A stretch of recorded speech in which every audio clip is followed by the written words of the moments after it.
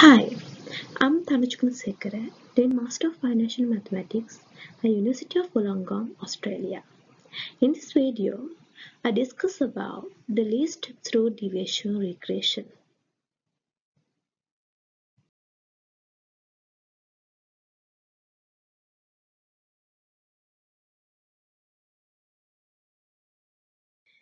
The least absolute deviation is also called as the least absolute error, or least absolute value, or least absolute residual, or sum of absolute deviation, or the Elmer norm condition. This is a statistical optimization technique that's quite similar to the ordinary least square technique.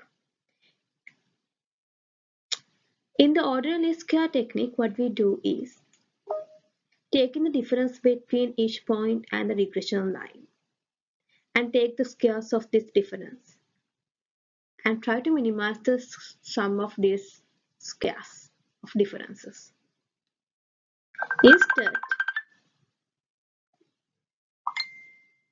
Instead, in L1 estimation, what we do is to take the absolute value between each point and the regression line and try to minimize the sum of these absolute differences.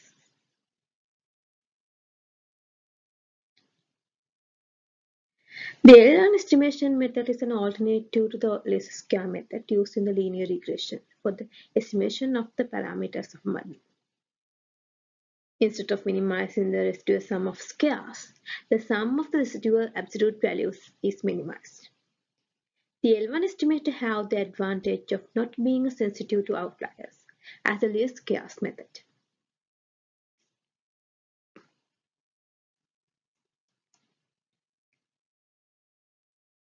In this method, what we attempt to do is to try to find a function with a closely approximate set of data. As an example, in the simple case, let's consider about simple case, the set of data x and y. What we get the approximation function is a simple trend line in two-dimensional Cartesian coordinate.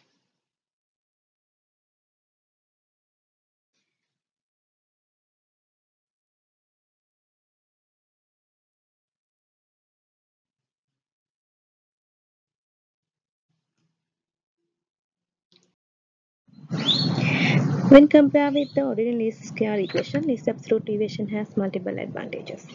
Ordinary least square regression is not very robust. On the other hand, least absolute deviation is robust in that it is resistant to outliers in the data. Least absolute deviation gives equal emphasis to all observations compared to ordinary least square method, which gives more weight to residual as it takes the squares of the differences between regression line and the residual.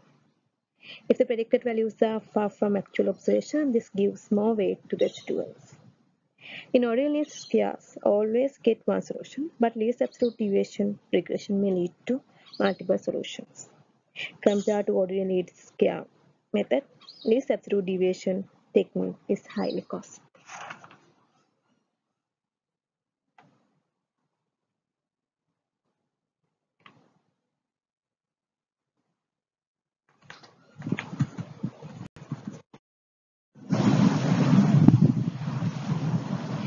In the ordinary least square method, what we do is to find the estimated beta by minimizing the sum of square residual. We take the difference between the actual observation and the linear regression line and take the square of these residuals, and we try to minimize the sum of squares in least square method.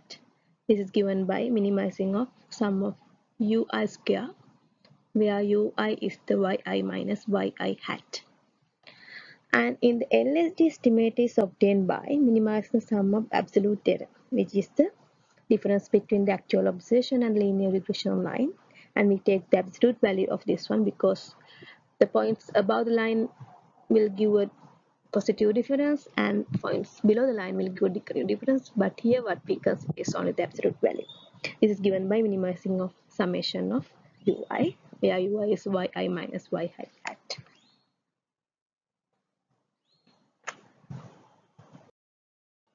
Suppose that the dataset consists of the points xi, yi with I is 1 to n, and we want to find a function f such that fxi nearly equal approximately equal to yi.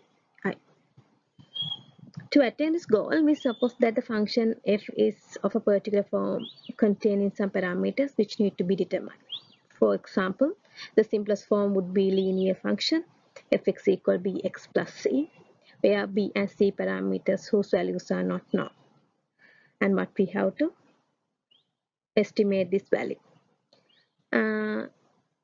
If we consider about fx is quadratic, meaning that fx equal ax square plus bx plus c, where a and b and c are unknowns. So we now seek estimated values of the non-known parameters that minimize the sum of the absolute values of the residual given by modules of yi minus fxi, the sum of this function.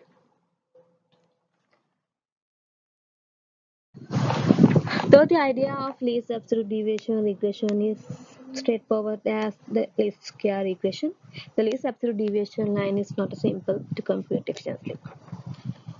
Not like least square regression, least absolute deviation regression does not have an analytical solving method. So we have to find an iterative approach.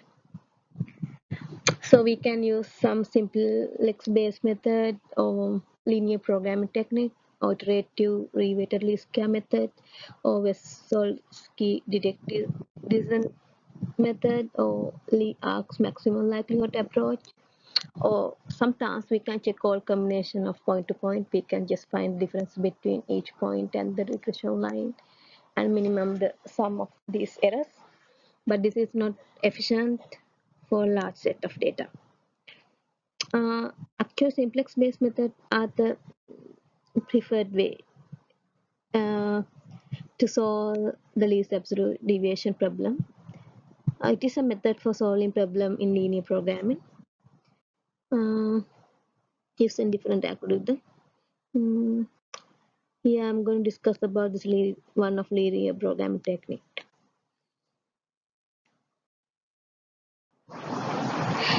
Okay, now I'm going to solve the problem using a linear programming technique. Um, we can find a function such as the summation of yi minus absolute value of yi minus the difference between yi minus a naught minus a1 x1 xi1 minus a2 xi2 to ak xik, and we try to find the minimize of this function with respect to the choice of the values of the parameters a naught to ak, where yi is the value of the ith observation of the dependent variable and xij is the value of the jth observation of the jth independent variable. We rewrite this problem in terms of artificial value variable ui as summation of ui. So we have to minimize the summation of ui with respect to a naught to an and ui to un. And here we have two conditions. Ui should be greater than yi minus a naught to a1 xi1 to ak xik, and also ui should be greater than the negative value of this above function, because we have to take the constraint of taking the condition of taking the modules of this function, because we find the least absolute deviation. So this format can be solved with any linear programming package.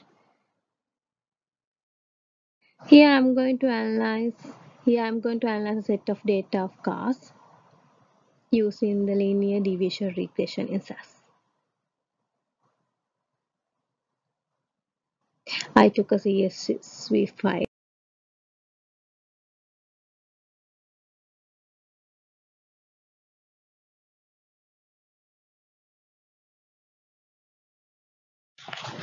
I take the sample data and going to analyze using, let's say, absolute deviation. I'm going to use op model in SAS here. First, I read the data and take x and y. X is the independent variable and y is the dependent variable. And here capital N is the number of observation. What we have to do is to find the parameters beta, which has two values, beta naught and beta 1. Then in the, we can see here imp variable. This is imp variable. I defined a new variable, x beta, which is equal to beta naught plus beta 1 times x. This is nothing but the regression line. Then we define the two variables. One is surplus and the other is slack. Both x as greater than 0. The values should be greater than 0. These two variables are the differences of the data point line on the upper side and the lower side of the regression line. Both should be greater than 0 as we take the absolute value. And then we take the objective function. It is the sum of slack and surplus. That is our objective function. And here we define a constraint because the constraint is difference between the slack and the surplus should be equal to the actual difference between the data point and the regression line. This is because actually we don't know which point lie on up and which point lie on below the regression line. So whether they are negative or positive, that's why we take this constraint. And here we can see slack I and surplus I equal to yi minus x beta I. So slack I and surplus I will get the values from yi and xi. And now I'm solve this using the codes. Let's see what will be our result.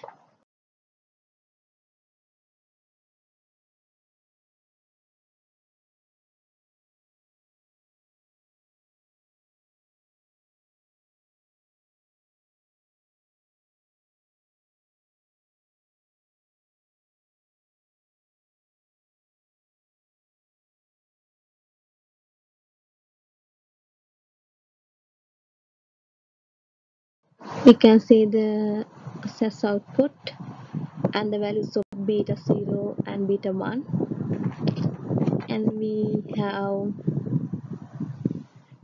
50 observations. And let's see the absolute deviation line.